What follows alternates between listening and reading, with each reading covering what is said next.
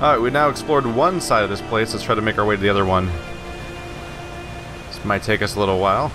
But I'm gonna be thorough, damn it, because there's a bunch of places to explore, and clearly some of them are important. Hello. Aquamarine. I'll take it. I'm tempted to go all the way back to my base, too, because there's no apparent time limits right now, but most people leveled up, which means that I can go train skills if I want to. That's not a terrible idea. Let's go grab that. Another scroll! So I assume if I hit take all, it just goes into the stash, right? Like nobody suddenly has a fruit on them? Was that there already or not? I don't know. Well, I'll try to test it better on the next loot item. Go for something that's not already in someone's inventory just to be sure, or pre-confirm that it's not in their inventory so I can tell. Oh, it said you must something, but I don't know what it was saying because I was entering a door, and now I'm in the door. So I hope it wasn't important. Kalia and Kalian, so these are named characters this time. Don't mind me just taking your stuff. Wait, no, so... cheese. Let's put the cheese away real quick. Anyone have cheese? Nope. Take all. Oh. So it does auto-loot to a specific character's inventory, so it's not going to... Unfortunately, take all does not put it in the stash. Unless I'm missing something. Maybe I can click on the stash in advance. Let's try again. Are they going to react to me walking to their place? Stash? Oh, there we go. Then take all? First of all, this is a... Oh, it's a dagger. That's fine. So nobody should suddenly have a dagger, right? There you go. That's what I need to do, is I need to click the stash first. I didn't think of the... I only was clicking on individual characters so far because I was thinking of comparing the stats between items, so I didn't think about the idea of pre-clicking on the stash because it doesn't have... it doesn't really fall into the umbrella of comparing stats. But that works. Alright, so what's your guys' deal? Greetings, Fatebinder. Sorry, I'm not interested in whatever you're selling. If you want to talk to someone, talk to my brother. I'm not interested in anything you're selling, previous governor of this entire town that I've probably met before. So, defying expectations, there was actually nothing to do in there. So looking around, we can go all the way down here, we can loop around up to top. Let's go all the way to the bottom first, then loop back around.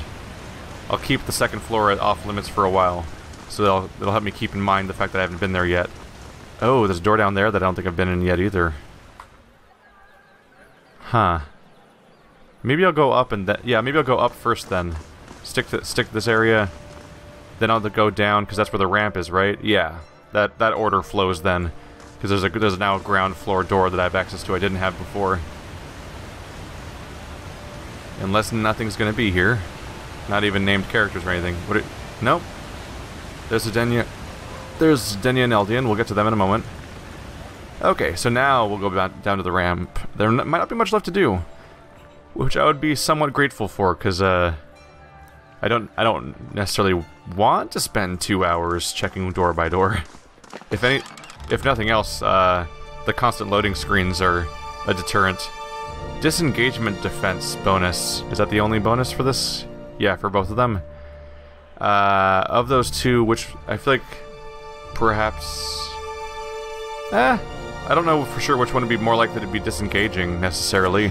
But I'll put it on my healer, so just to try to safeguard the healer so they can continue to be a living character who can heal people.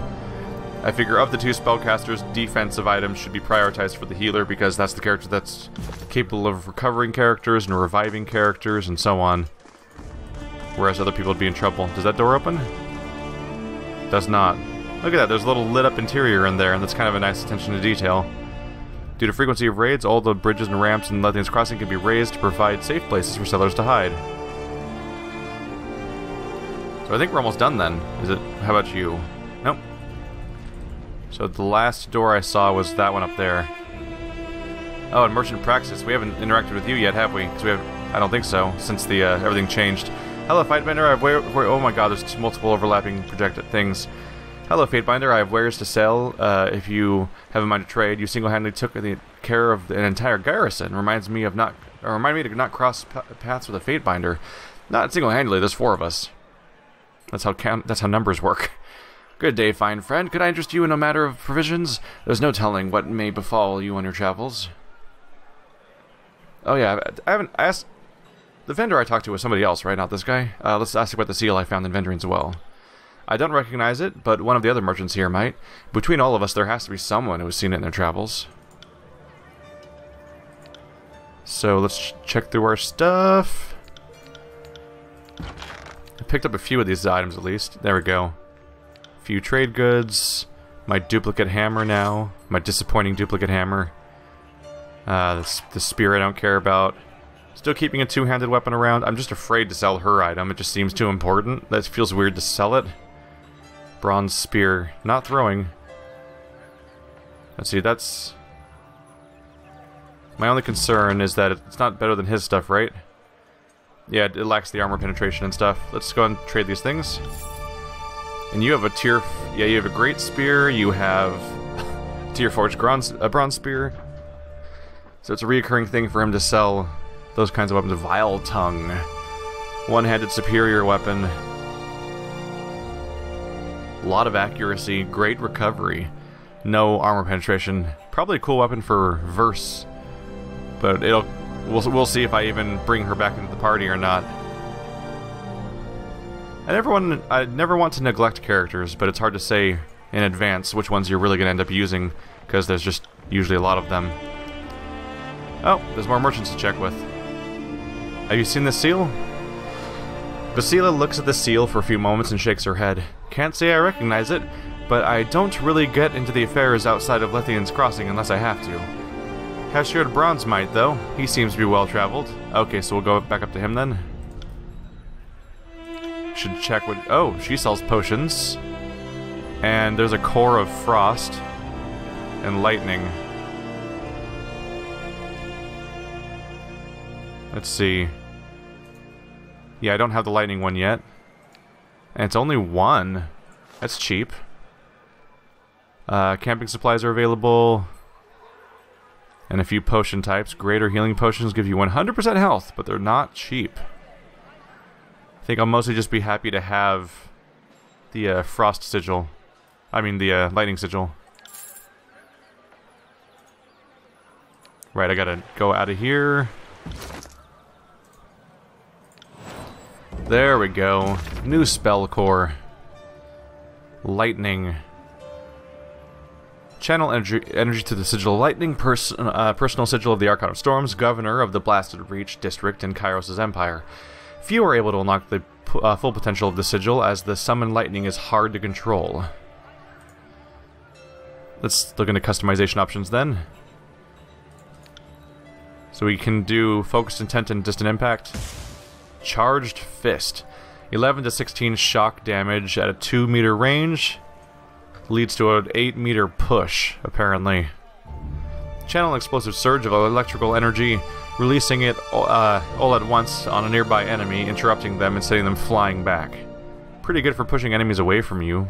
Probably not a bad thing to add to certain characters to keep them safe.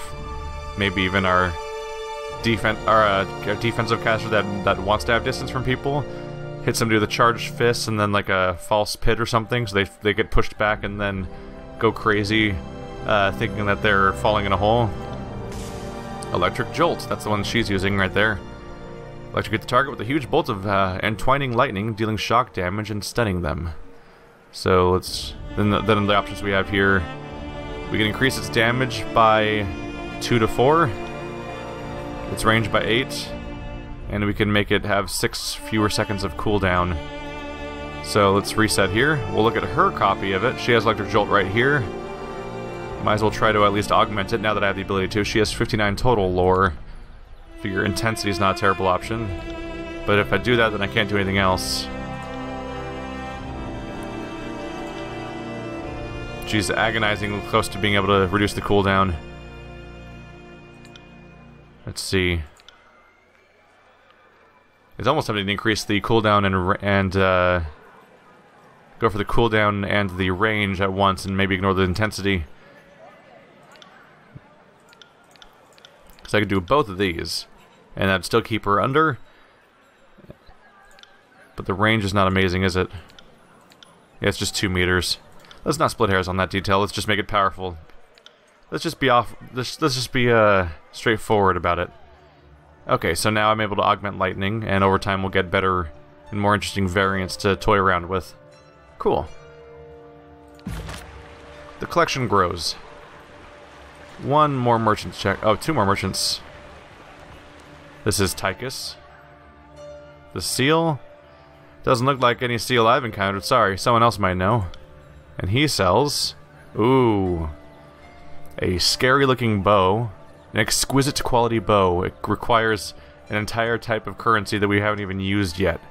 A bronze javelin.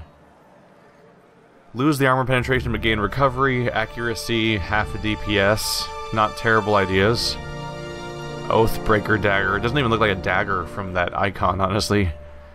The iron javelin is just garbage compared to mine, because I have an exquisite quality iron javelin. So I'm not necessarily in a hurry to upgrade, because I already have a decent option for myself. Hey, bronze. Greetings and salutations. A jolly merchant greets you with a smile and a clap on the shoulder. And welcome to Lethian's Crossing, home of the best merchants in the entirety of the tiers. He pauses and winks. That would be me. Hakian Bronze, at your service, he bows. What can I do for you? Have you seen this seal? Huh, let me take a look, shall we? Hakiard takes the seal and turns it over. When he spots the insignia, he quickly deposits it back in your hand and wipes his palms clean. Where did you get that? It came from a merchant caravan that was ransacked. Suspected as much. He mumbles and worries his brow. So far off the normal trade routes. But why there? Why then? Why now? Maybe you should start by telling me about the merchants. He refocuses on you and nods. Of course, the sigil belongs to the Hand Over Quill Merchant Company. His lips tighten to form a violent pucker. Tell me more about Hand Over Quill. They were once a powerful trade organization that, well, he cups his mouth and glances around. Let's just say they didn't want to get between them and a contract.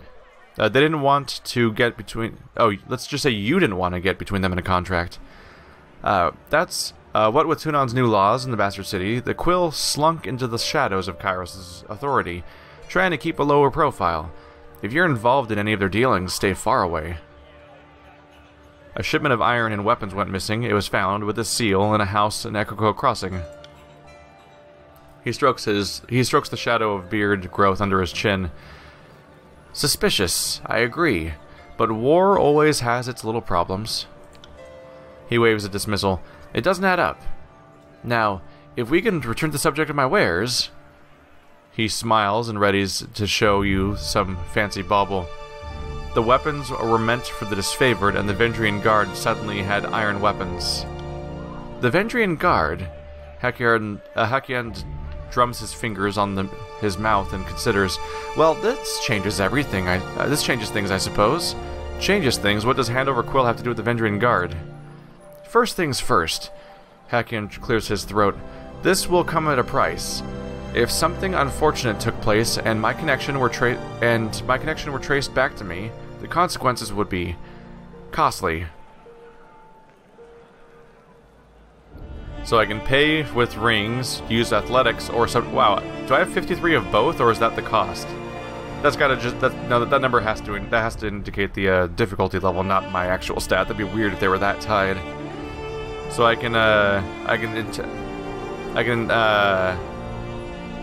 pay him up front. I can intimidate him, or I can be suspicious about his reputation, basically.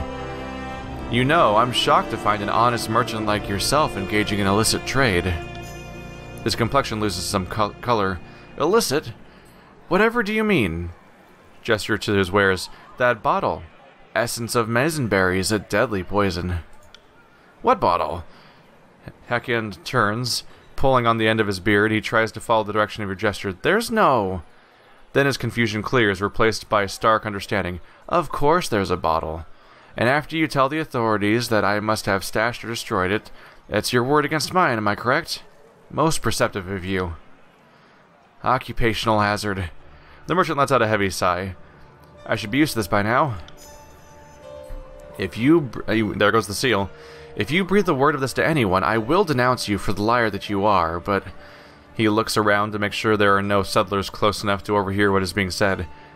I received instructions from Fifth Eye to use hand over quill to deliver iron weapons to Vendrian's Citadel. I don't question my orders. I just follow through. I don't know anything else, and that's the truth. Oh. It was Fifth Eye? That means it was the Scarlet Chorus behind it. The Scarlet Chorus were trading disfavored weapons with the Vendrians well. Goody. Goody. This will be fun to put forth. So they're both crooked, basically, is what's going to be what we're going to get out of this. Also, I didn't really realize... I kind of wish sometimes that the dialogue options were better explained in context, because I thought that I was making a dialogue choice about, like, the suspicions of his connections with the hand over quill and stuff like that, but the implication of my dialogue was that I was going to then invent an entire story about a poison that he's trading, and I'm like, that's not... That wasn't listed there. That's not... That wasn't explained that was what I was saying, and I just kind of had to go with it once it started, because I didn't realize what I was clicking on. Hello. Mercy. Two-handed.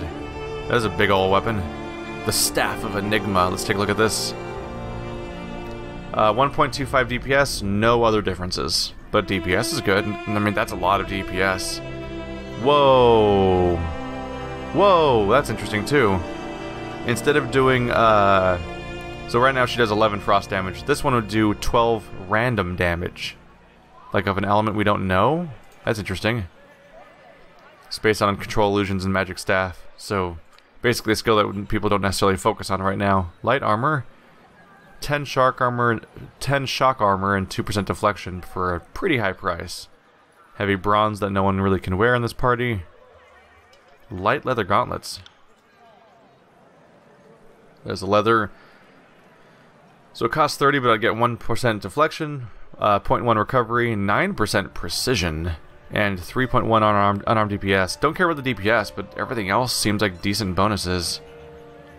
So precision is the chance that when attacking a target, after the hit result is determined, the hit will be upgraded to a higher hit result, so a graze becomes a hit and stuff like that. That's great. That's a good thing. I might want to use that to upgrade my main character. There's some cloth items. Of rogues, 10 subterfuge. The Mantle of Mirrors, spell reflection, 20% chance of incoming hostile spells being reflected back to their casters. Wow, actually. Ring Courtier's Seal, 10% will defense. The ring counter. The ring counter seal is a token of respectability among those with a mind for numbers. It's kind of expensive though. Ooh. So we already know this one. We don't know fire yet, huh? Right, I almost bought that back there, and I passed on it. Sigil of Rooting. And Sigil of Bleeding. Only 12. Scroll contains a magical accent which adds a bleeding affliction to a spell. That sounds neat. But I also want the gauntlets. That's 30. That'd be 42. Alright, I can just click on them and that would tell me the price. 43. I can work with this. That offsets it very slightly. Let's put those on you. Enjoy your new gauntlets. Neat. Okay, we'll just pass this over to you. What? What? No, you use it. Oh, I'm clicking on the wrong character. There we go. My bad. So now we can take spells and add bleeding to them. That'll be interesting. So that's over here. Sigil of Bleeding. So the question then is which ones are going to have access to it. So I don't have it there because this is buffs. How about you? Bleeding. So you can make False Pit have bleeding affliction. That's neat. So let's look for... Here's False Pit on Guy Lovebridge. It costs 40. How much does it take to add this? Ooh, it's plus 25. That's expensive. This is... reduced cooldown. Can I get away with that? 55? No, I cannot get away with that at all. So we'll get away from that. But you have a False Pit. And you can probably afford it, so let's give bleeding. No, you can't. Well, I can... So we'll take bleeding, but then we'll move, like, the bonus range? And maybe the cooldown if I need to. It's at 85 right now. There we go. So now False Spit does the bonus damage, and it has a bleeding effect for our caster over here. Cool. Reset. So there's Spectral Blur, False Pit. Okay. So Spectral Blur would make no sense because it's a buff. Frozen Grasp can have... Wow, you can add bleeding to more things than I would expect, honestly. So it works for Frozen Grasp. It works for Rhyme Spike. I would not expect it to work for casting spells. I mean, defensive spells. Concussive Bolt can have bleeding and rooting.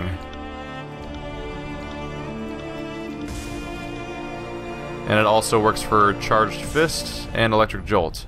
Okay. So reset, let's check. This currently is 50. So we can't get it adding that, not even close, right? Not unless I want to remove the bonus strength to add a bleeding effect. Which is not a terrible idea, because it's stats over time. Let's see. There's not exactly... Oh, that's Affliction. Yeah, it's raw damage over time. It's not explained how much damage it'll be, unfortunately, but it's something. It's not a terrible idea to add instead of the bonus damage, for example, because it's another... Yeah, actually, I think I will. If I add bleeding to the spell instead of just the basic shock bonus, that means that the bonus damage will then be of a different element, which means that even if they're resistant to shock, they'd be taking another type of damage. And that's neat. Also, if they heal in the moment and it doesn't remove the affliction, then they would then still take more damage. We can't do anything with Phantom Bolt yet. Rhyme Spike is 50, so I can't do this unless I can make it weaker, which I think I will if I can. 55? Yeah, I can get away with that. Cool. Frozen Grasp is 45. I can probably do that then? No, I can't. I think I'll just do the same thing again, yeah. I think it's... Oh, this one I can get away with just losing its cooldown bonus. Cool. Spectral Blur is a buff. These are mostly buff spells, of course. And I've already augmented you. And my character has such low stats, he mostly can't change these things.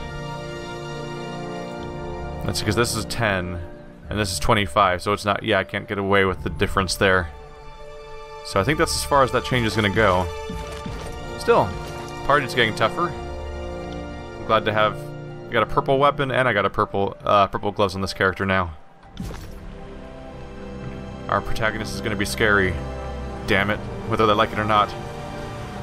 And we've already been through all this. What's this guy's deal? He's just chilling out? Good riddance to those uptight beast rudders. Ooh. Everyone's talking about fucking animals. It's starting to get weird. It's noisy in here. What's going on here? People are dressed in white. They dancing for some reason? Their names are Galem, Lorid, Timo, and Zodica. And there's Mistress Sophia. What is this place? Let's find out, I guess. What a pleasure it is to see you in my establishment, Fatebinder. It is always an honor to entertain someone of your standing at Lethian's mistress. If you have need of entertainment or company for a short time, then we look forward to fulfilling those needs. How may I and my entertainers be of service to you? Tell me about your establishment. Lethian's mistress started as a safe place for people to come to drink in secret, but eventually it evolved into a gathering place where drinking and... Her eyes twinkle as she considers her words. It evolved into a gathering place where drinking and fornication were both common activities. Everyone needs a way to relax, and I provide one for them. What part are you Lethian's crossing? I was one of Lethian's mistresses, of course. And where Lethian went, so did I. She was very adventurous, and not really the type to settle down. I may not have gotten all of her attention, but I did end up with a nice business, and I've been very comfortable. And if I had to share her with various men and women around town, I was willing to be generous with her time. So she must be very old then, right? Because Lethian's long gone, isn't she? I think that's really all we need, though. So, hello. Some characters to meet, it looks like. Zodica. The young woman smiles, her eyes widening with innocence. Welcome to Lethian's mistress, Fatebinder. My name's Zodica. Are you here to teach me the ways of the world? What can you offer that the others can't? It's not really where I'm planning on going with this. Tell me about yourself? Zodica's face blushes bright red and she turns her head, covering her mouth with her hand. Me? She asks quietly, her voice shy. Why do you want to know about me? I'm a simple girl. I know nothing of this world or my place in it. She looks into your eyes. Are you here to teach me? That's really creepy. This is like the people that are like into like lolies or something, like their really creepy treatment of like the animes. It's getting weird. Just gonna grab a few things. So these are just random people. I think that guy talking to Lord, that guy with the Lord, he smiled at me. All right, calm down. Oh yeah, there's someone talking to Lord. Galem. Good evening. The tall, thin man smiles as you approach. And welcome to Lethian's mistress. My name is Galem, and it'd do me no end of pleasure to serve you today. There's not much to say, really. Galem muses quietly for a moment. I am from the north, and when I was traveling with a performing troupe, when we were beset by bandits near Lethian's crossing, I was injured and lost consciousness when I came to. Mistress Sophia was nursing my wounds. The rest of the troop died in the fight, and I had nowhere to go, so the mistress offered me a position. She knew my performing skills would come in handy. It's the best job I've ever had. Good day to you, traveler. My name is Timo. The dancer greets you with while slowly gyrating her hips suggestively as you approach. Her eyes flash brightly and she smiles, moving her hands into a welcoming gesture. Are you in need of a companion? Timo dips her head demurely as she and looks at you coyly. The past is of no interest to me. She speaks in a calming, dulcet tone. I like to think about here. She points to a spot between her breasts and slowly traces her finger down the front of her body. Now. And last one. Welcome to Lethian's mistress. The large man flexes his enormous biceps with charcoal skin glistening in the light. What can Lord do for you? Do you need some company today? Tell me about yourself. My life story. Sorry to say it's short and boring. I had a happy childhood. Nothing bad ever happened. I grew up to be big and strong and never had any health issues. I approached Mistress Sophia about a job because I like what and who I get to do here. I'm amused that you can interrogate every single one of them. What about this guy? Look at him. He's definitely my kind of man. If you get a chance, feel his pecs. They're like granite. I think I'm going to head out now. Unless that's a character. Is there no characters in here really besides those two? Those people? Do they actually use these things? Wait, what is he looking at? Now I want to know. Now I want to know what he's looking at. I think it's time to go. So back in the overworld, I couldn't help but notice on the map here that this place is called Sirin Sanctuary, which is a character that's kind of important. Not really sure how I missed this place the first time around. Did I miss it the first time around? Yeah, there's Sirin right there. Have I been here yet? No, there's still an item that hasn't been opened yet. So I missed this place somehow. How did I do that? I don't know, it's hard. I can totally see how I did that actually. It's kind of hard to keep track of all the shit that's going on around here. Like, you can't really tell where all the freaking, like which doors you've checked so far and stuff, because there's so damn many of them. These are just all random settlers. Oh, is she mind controlling them again? Alright, well, long time no see, huh? Sirin stands there surrounded by a group of villagers. She speaks to them in soft, dulcet tones, holding them hypnotized with her hand motions. Her headdress flashes as she speaks, and you are unable to tell if it's a trick or the light or the gem in it is actually glowing. She is swept up in her oration and seems completely unaware that you've arrived. There's a lull in her conversation and she opens her eyes. Well, look who's here. And what brings you to Lethian's Crossing? I can't imagine it's the scenery or the quaint locals. Have you come to spoil my fun? She frowns a little, momentarily lost in thought. Tunon probably insisted you find me, didn't he? Because we can't let Sirin have any fun, can we? Let's control her. Let's tell her what she can and can't do. Let's use her to destroy nations. As she speaks, the crowd around her appears agitated, and the air in the room grows heavy and warm. Suddenly she smiles. But enough of that talk. What do you think of my followers? She makes a motion over the group gathered at her feet, and she speaks. As she speaks, you feel peaceful serenity washing over you. The crowd calms, and breathing becomes easier.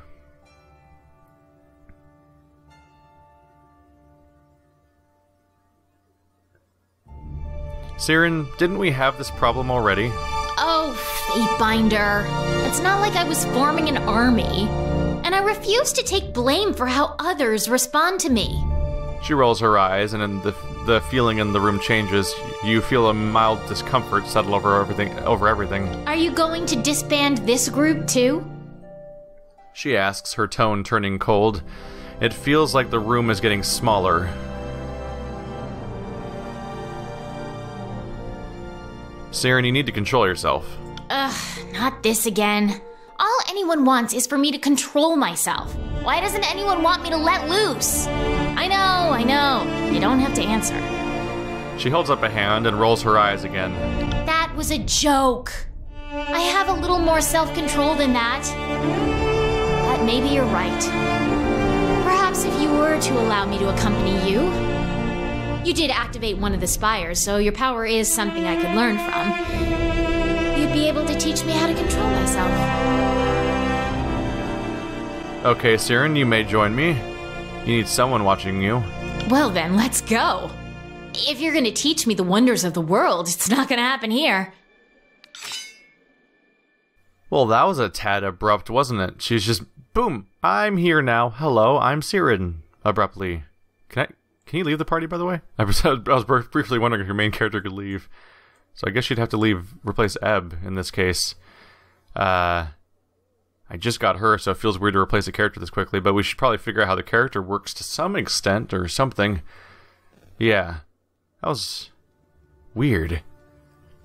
She was so completely uninterested in dealing with me before. That's weird that she just abruptly... I just find her in some corner of the map and she just joins my party just like that.